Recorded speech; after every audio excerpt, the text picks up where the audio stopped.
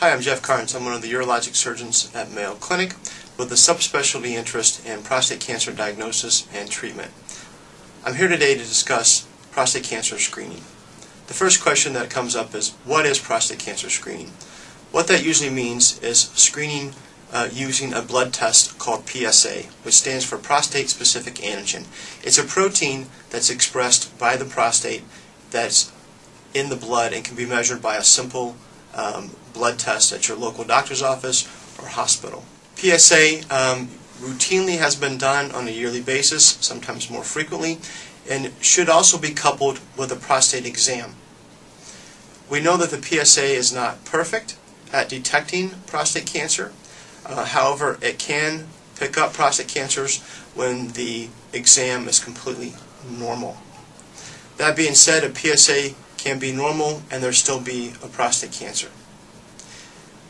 Hence why there's controversy regarding prostate cancer screening, specifically with the use of PSA. As we know, PSA is not perfect. PSA should be used in the context of the overall patient's life, overall patient's risk factors such as ethnicity and prior family history. Prostate cancer screening in large clinical trials have shown reduction in the risk of dying of prostate cancer for those men that were screened.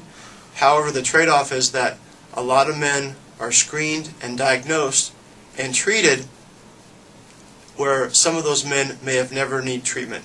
What I mean by this is that there is a risk of being diagnosed with an indolent prostate cancer, i.e. a prostate cancer that may have never caused that man's symptoms or led to that man's death, but they still undergo treatment, since we do not have refined methods to determine at this time whether that constitutes a lethal prostate cancer. The treatments can have side effects such as erectile dysfunction and leakage of urine, what we term incontinence. So being diagnosed or going under screening for prostate cancer and subsequently being diagnosed with prostate cancer may have important ramifications. I believe that prostate cancer screening should begin, or at least the discussions should begin, starting with a man in his 40s.